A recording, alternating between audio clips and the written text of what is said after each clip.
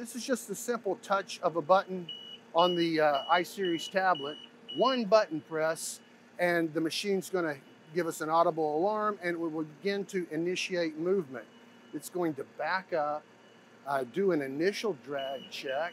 You hear again that audible alarm. That's a safety feature, Brett, before it initiates movement on its own. Francisco's not doing anything here, but I'm observing the machine as it goes through the automatic drag calculation. It's now going to determine a meet point. It's going to find out where those pipe ends are. It's going to back up from that a specified distance and do the actual final drag calculation. The intelligence of the iSeries technology at that point will take over.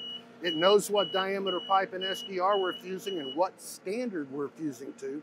It's going to add that calculated drag to that value and preset all of the hydraulic valves on this machine specifically to that fusion operation. So whether you're level 1, level 2, or level 3, the machine's going to calculate that drag. Absolutely. It's going to calculate drag for you automatically, and it's going to perform that hydraulic shift sequence for you automatically.